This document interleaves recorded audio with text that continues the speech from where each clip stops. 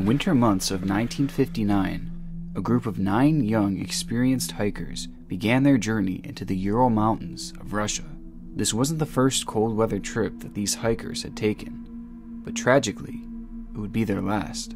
During the trip, the hikers encountered something in the supposedly desolate region that led to the deaths of the entire group. What exactly happened that night is still unknown, but the incident has since become one of the world's greatest mysteries, with the details and evidence being some of the most shocking that I've ever investigated.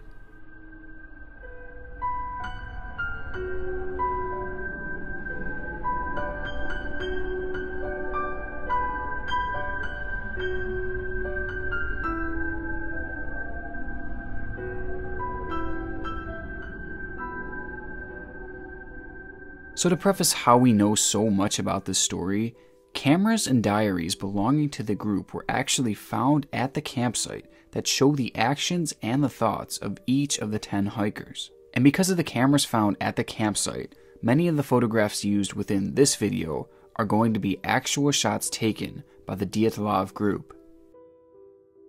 The story of the Dyatlov Pass Incident began at the Ural Polytechnical Institute, where a group of current and former students formed a crew to trek across the Ural Mountains. Now, the ski trip was not what you would expect from a group of college students. Each of the members of the 10-man group were certified Grade 2 hikers, and the completion of the trip would make them Grade 3, which at the time was the most prestigious hiking certificate in the Soviet Union. Because of this, the trip was quite serious, with booze and cigarettes being left behind in order to avoid distraction. The goal was for the hikers to reach the mountain of Gora Orton, and the track that the hikers would be taking was rated at the highest possible difficulty. Still though, the group remained confident that they would be able to complete the journey, as they were properly prepared and properly trained. Their journey started on the 25th of January, as the group began traveling towards the village of Vizhai. Once there, the hikers rested for the night and began their hike on the 27th. But for one of the hikers, bad luck would strike early. Just one day into the hike, the then 21-year-old Yuri Yudin began to suffer from severe joint pain. Yudin had been plagued by many health problems over the course of his life, and the limitations it placed on him were obviously quite frustrating. But in this case, his untimely health problems may have actually saved his life. With the pain in his joints becoming too much to bear, Yudin decided that he would only slow the hikers down if he stayed. So he said goodbye to his team, and he headed home, completely unaware of the tragedy that was soon to unfold. The departure of Yudin left the group with 9 people, 7 men and 2 women. The leader of the group, Igor Dyatlov, was said to be extremely knowledgeable and experienced, and by all accounts, he was a very well-respected leader. As the group traversed through what has now become the Dyatlov Pass, severe weather had caused them to lose their bearings and eventually end up on the side of the mountain Kholat Syakhl, or as it was better known by the local Mansi tribe, Dead Mountain. It was late at this point, and the weather was anything but stable, so Dyatlov made the questionable decision to pitch the tent and hunker down until sunrise. It's believed that none of the hikers would make it that far. In the midst of their trip, Igor Dyatlov had told Yuri Yudin as he was leaving that the group would send a telegram once they had returned back from their journey. Dyatlov believed the trip would likely take 16 days, but a few extra days were possible due to the unpredictable weather of the region. Yudin had waited for the telegram for weeks, but it never came. This caused him to report the group as missing, and by the end of February, a search party was underway. On the 26th of February, a search party was able to locate the tent in which the hikers had spent their final night in. Upon further investigation, it was discovered that the tent was cut open from the inside by one of the hikers. With these hikers being as experienced as they were, they would not have done this unless they were extremely spooked by something, and the condition of the tent shows that the group likely cut the tent open from the inside in order to flee from something. And think about how crazy this is. Something had to scare them so badly and make them want to flee so quickly that they sliced open their only bit of shelter. Not only this, but the hikers had fled their tent so quickly that most were not wearing shoes, and none were properly dressed for the negative 30-degree temperature, with some venturing out of the tent in only their underwear. Perhaps even more shockingly, The footsteps of all 9 of the hikers were discovered heading away from the campsite, which revealed something strange. Rather than the footprints being sporadic, as one would expect if they were running away from something, they were instead extremely organized. One by one, the hikers walked single file down the hill in their bare feet and socks with hardly any clothes on, as they slowly began to freeze to death. Each and every one of the deaths on the Dyatlov Pass seems suspicious. Investigators set out on the morning of February the 27th with high confidence that the members of the group would be found alive. The tent was located and the footprints were located. Now all that's left to do was find these extremely experienced hikers. While combing the area around a patch of trees, a member of the search party noticed that there was something brown sticking out of the snow near an old cedar tree. As they approached, they noticed that all of the branches on the lower part of the tree had been broken off, which might have suggested that somebody had possibly tried to climb it. Remains of an old fire were found under the tree as well, and next to this fire was where the first bodies were found.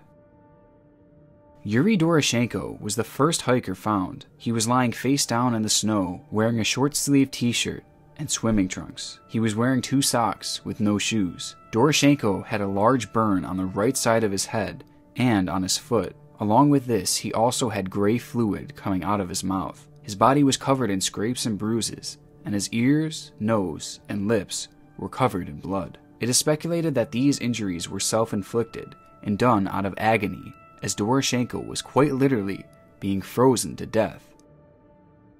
The gray fluid found coming out of Doroshenko's mouth is typically a sign that the body had experienced a strong force to their chest cavity. This perhaps suggests that Doroshenko had possibly fallen from the cedar tree, or that somebody else had pressed on his chest with extreme force. Despite these strange findings, Doroshenko's official cause of death was labeled as hypothermia, and the detail of the gray fluid found in his mouth never made the initial report. 23-year-old Yuri Krivonischenko was found lying next to Doroshenko under the cedar tree. He was found wearing a long-sleeved shirt and a single sock. His body was heavily bruised with multiple cuts as well. Burns were found on his foot and up his legs, as well as on both of his hands. Inside of his mouth, a chunk of his own knuckle was found, which may have been done while Krivonischenko was biting his knuckle in order to either stay conscious or to stop himself from crying. Later investigation revealed that both of the first 2 bodies were moved after death. What may have happened in this situation was that other members of the group found the 2 dead and put their bodies in an orderly manner out of respect. Other members of the group may have took the men's clothing to divide up amongst themselves in a desperate attempt to stay warm. The next body to be found was that of Igor Dyatlov, the leader of the group. Dyatlov was found face up with both of his fists clenched, and his body had also been clearly manipulated after his death. Dyatlov had abrasions and bruises on both of his ankles, as well as cuts and bruises on his face. He was missing an incisor in his jaw, and the coroner reported that these injuries were consistent with that of those caused by a fistfight. His official death was hypothermia. Zinaida Kolmogorova was the first of the women to be found. She was found better dressed than the others, but one of the sweaters she was wearing had part of its right sleeve torn off. She had abrasions on both of her hands and bruises on her face. Another long bruise was found at the side of her body, which apparently showed consistency to a hit from a baton. These injuries show a potential sign of struggle, and her official cause of death was labeled as hypothermia due to a violent accident. Both Kolmogorova and Dyatlov were likely trying to make their way back to the tent when they both perished. It wouldn't be for another week that the next body was found. 23-year-old Rustem Slobodan was found on March 5th, lying face down and covered in snow. He had internal bleeding in both of his temples and a large fracture on his skull. Whatever caused the fracture and hemorrhaging is unclear, but medical experts concluded that Slobodan likely survived the injury for up to an hour after it had happened. It is theorized that Slobodan became extremely disoriented and dizzy after suffering these injuries and collapsed on the ground. Still conscious and awake, Slobodan quickly died of hypothermia. His body too showed signs that it had been moved post-mortem.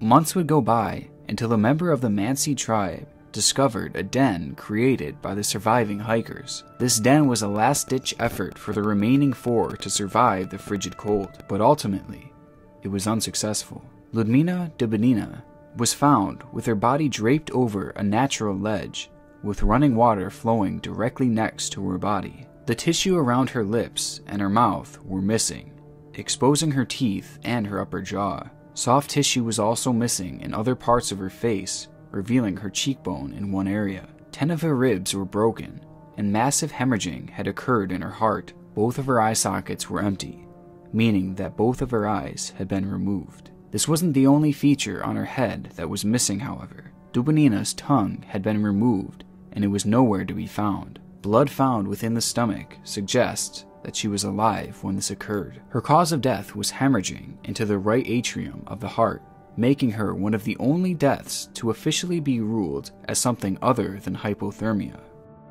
Semyon Zolotaryov, the oldest member of the group, was found slightly more prepared for the elements than the others. He had 3 pairs of pants on, and he wore a long jacket over his sweater, with 2 hats, a scarf, and boots. Despite him having at least some preparation for the cold, he too perished along with the others. Much like Dubinina, Zolotaryov had mysteriously suffered injuries to his chest, resulting in 5 broken ribs and a flail chest. He was missing tissue along his right eyebrow, which revealed his exposed skull bone. He also had a deep gash in the back of his head, which too revealed blood. Zolotaryov was also found without eyes. His cause of death was quickly ruled hypothermia, despite the strange unexplained injuries that he had suffered. Both Zolotaryov and Dubinina had suffered their chest injuries whilst they were still alive. Medical experts concluded that their injuries were caused by a large force and could not have been caused by another human. Their internal injuries were similar to something you would see from a car accident, but despite this,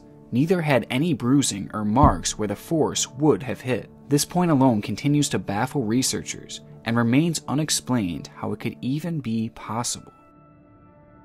Aleksander Kolevatov was found near the den, along with the others. Though not ideal, his clothing was better than the majority of his companions. However, there were rips and tears found on his jacket and on his pants. Along with these rips, burn marks were found on his jacket and socks. Kolevatov was missing both of his eyebrows, and bone could be seen where they once were. His nose was broken and his neck was deformed, meaning that it was likely snapped.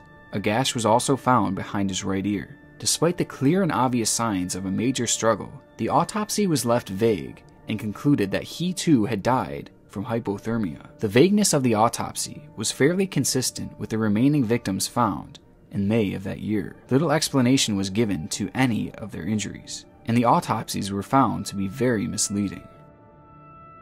Nikolay Brignolle was similar to Zolotaryov in the fact that both were somewhat prepared for the outdoor elements. It has long since been believed that Brignolle and Zolotaryov were outside of the tent at the time that the others fled, which would explain why they were already prepared for the cold. Brignolle was found with bruising on his lips and on the lower left side of his face. He had bled internally on his lower right forearm. Along with this, his skull was fractured and cracked all over the left side of his head. These fractures would have had to have been caused by an extremely powerful force, but no damage was done to the soft tissue on the top of the fracture, meaning that again, another human could not have inflicted these injuries. Upon suffering this injury, Brignolle would likely have been in an unconscious state and would have died no more than 3 hours later. His death too was officially blamed by a powerful force that could not have been caused by a human.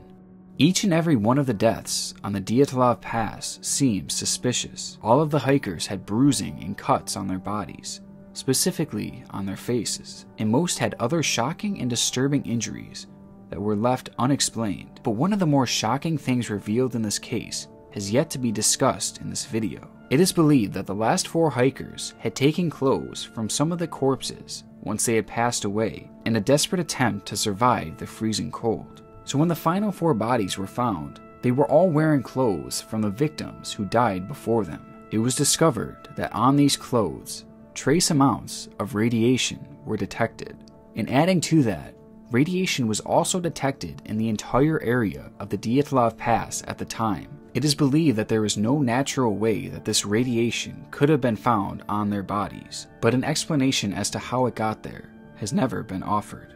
Looking at these deaths as a whole, no part of the situation seems to make any sense. From the ripping open of the tent, to the single file walk down the mountain, to the horrific injuries, and finally the radiation, everything just seems out of whack, which is why this case has become one of the most mysterious of all time. And due to its popularity and widespread appeal, thousands of theories have been put forth as to what may have caused all of this. Here are some of the more popular ones.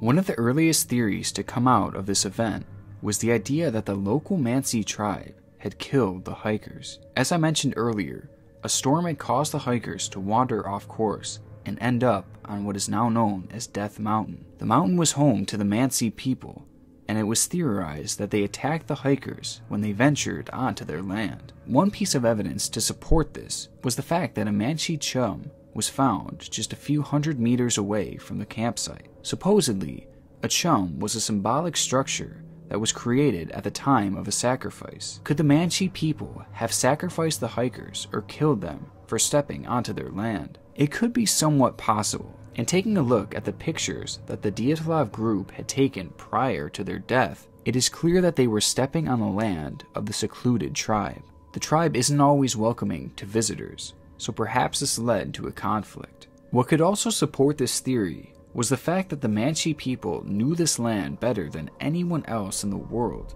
Perhaps they could have covered up their tracks and staged the murders in such a strange way that they knew it would never be solved. Now, this theory is so intriguing to me because it would answer why the hikers fled their tent so quickly. Perhaps they realized they were about to be attacked and they tried to escape from the tribe. Also, it would explain why they walked single file down the hill, because maybe they were being led there and told to do so. Ultimately, the theory for the Mansi people having killed the hikers sounds somewhat believable. But at the end of the day, if you really dig into it, it doesn't make enough sense. How would this explain the injuries suffered by the hikers? The coroner clearly said that a few of these injuries could not have been caused by a human, so that alone makes this theory very unlikely. Plus, the idea of them covering up every single one of their footprints seems far-fetched. Finally, the chum that was found in the area of the hikers' disappearances was likely for the sacrifice of a moose, which they would have then used for food. This seems to be confirmed by the moose antlers on top of the structure, and it's now been practically debunked that the Mansi people ever even performed human sacrifices. As time has gone on, it has become somewhat clear that the Mansi people were used as an early cop-out as to what happened to these people. But years later, the theory has since been debunked, leading us to look for answers. Our second theory is an explanation as to why the hikers fled their tent so quickly. For them to practically destroy their main piece of shelter, they had to have been certain that their lives were in danger, and they had to think that this danger was approaching so quickly that they had to leave without proper provisions. Because of this, and the location of the tent, many now believe that an avalanche had caused the hikers to flee that day. Though this specific area is not known for having frequent avalanches, they were camped at the base of a mountain, meaning that they could have been in a direct path of an incoming avalanche. This theory would explain why the hikers cut their tent open in such a hurry and left the safety of their shelter with only light clothing on. And for obvious reasons, this has been the widespread theory that many have settled on. However, it's not without issues. For starters, this theory doesn't explain how the hikers suffered such serious injuries. Remember, those who had suffered broken bones showed no signs of tissue damage near their injuries. This is significant because if an avalanche had caused a rock to strike them or caused them to crash into a tree or something like that, there would have been significant damage to their tissue around their broken bones.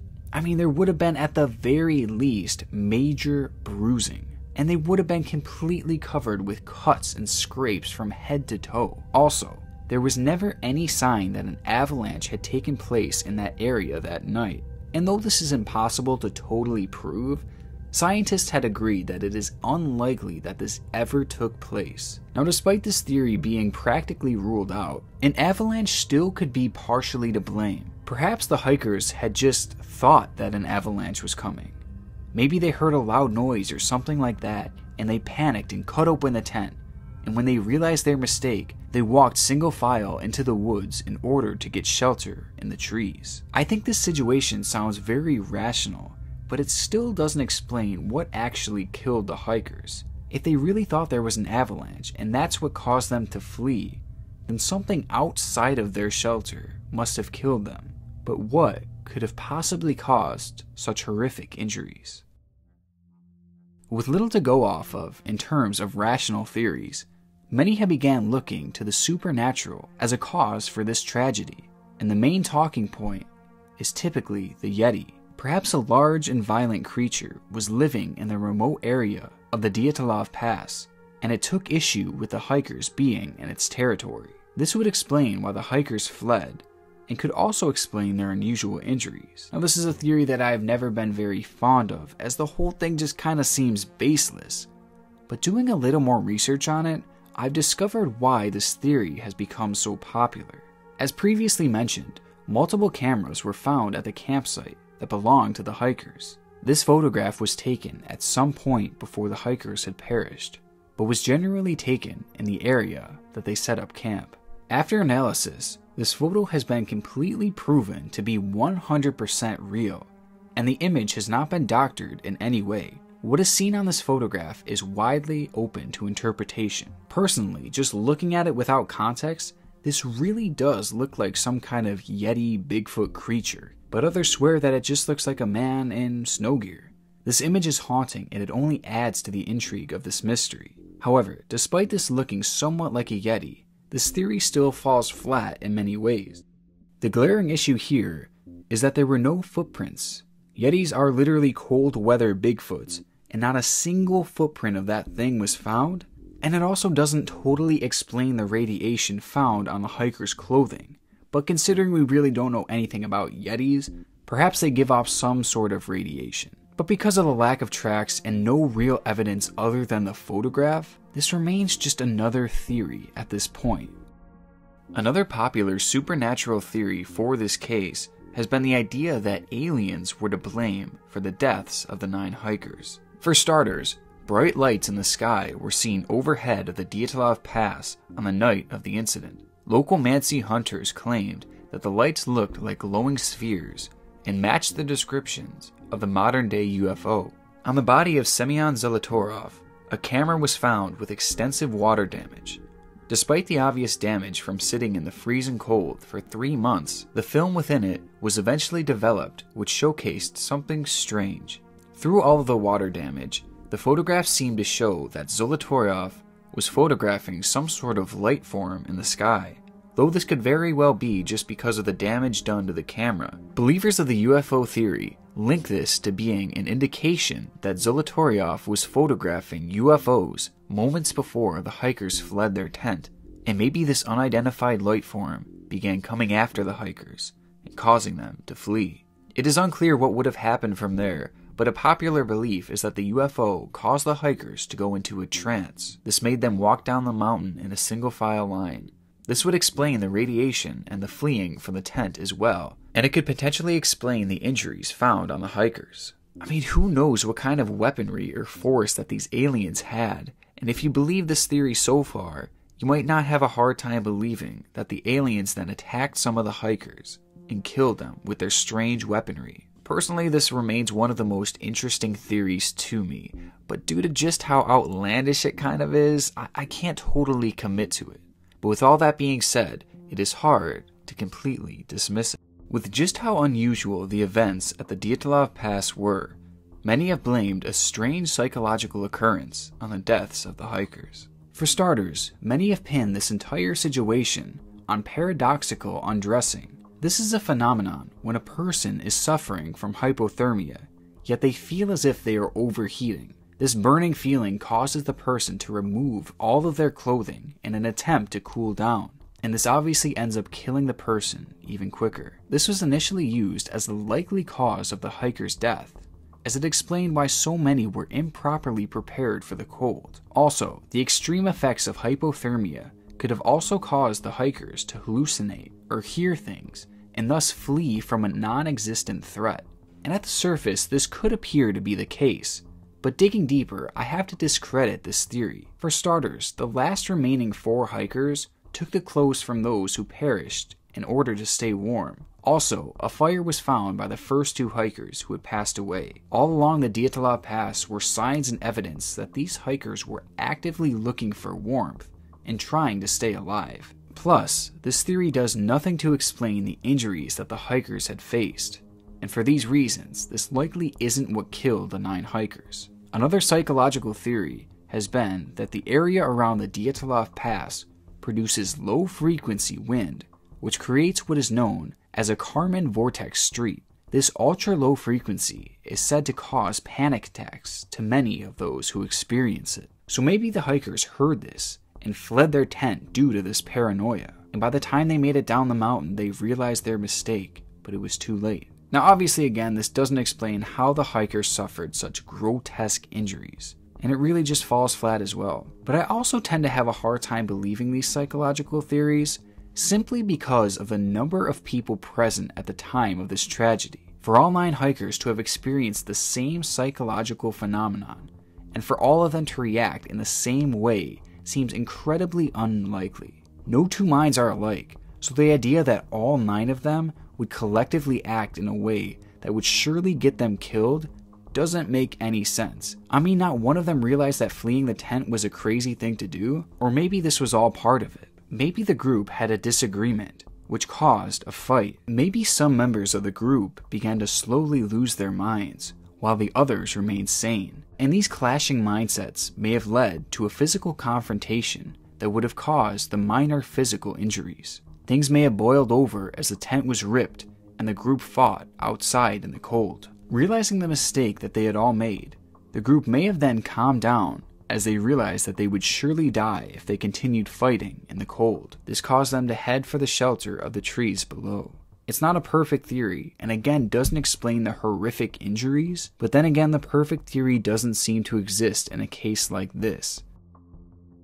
One of the theories that I personally like the best is that the Soviets covered up the real events of what happened. The Dyatlov Pass incident was initially buried by the Soviet government for nearly 3 years after it had happened, and once it was finally revealed to the public, inconsistencies in its reporting and in its autopsies were heavily prevalent.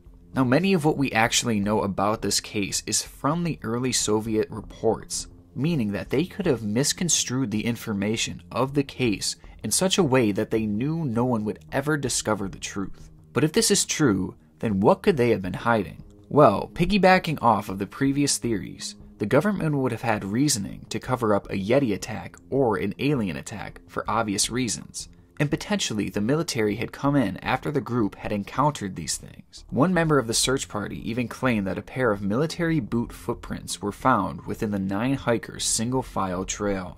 This could indicate that the hikers were ordered down the mountain by a member of the military, and from there the group was taken care of. But the cover-up could have also been for a more probable theory. This event took place during the Cold War, and Russia was very obviously trying to develop new and powerful weapons.